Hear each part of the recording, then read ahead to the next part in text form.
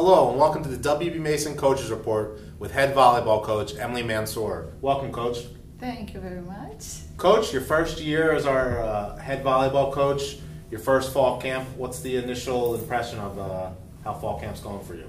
It's going very good. The girls are working very hard and learning how to become a team and to work in a different system.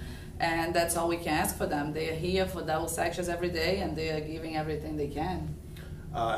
Has there been certain players on the team that have really reacted to your new system better than others that you've really been excited about? The younger players, because they haven't played on the new system yet, they were easier to get things done, but the new players are open and they are ready to learn and they know it's going to be something that's going to help us and it's going to work for us. It's taking a little more time for them to adjust, but everyone is buying into it and that's what I can ask them to do. So you reported roughly about 2 weeks ago, your first match is next week.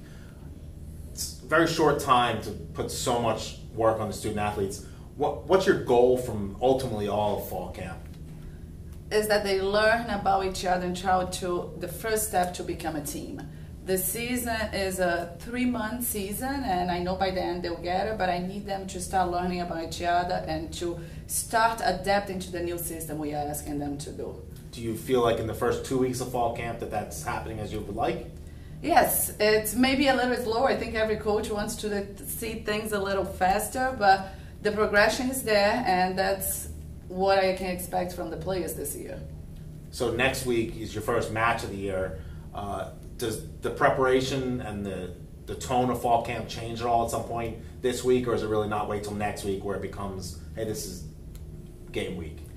This week we start much more with the 6-on-6 on the second practice. Next week we go to once a day for everyone and then little groups coming in to just fine tune and things that we haven't yet. So it starts to focus more on the playing of the game instead of just the techniques as of right now.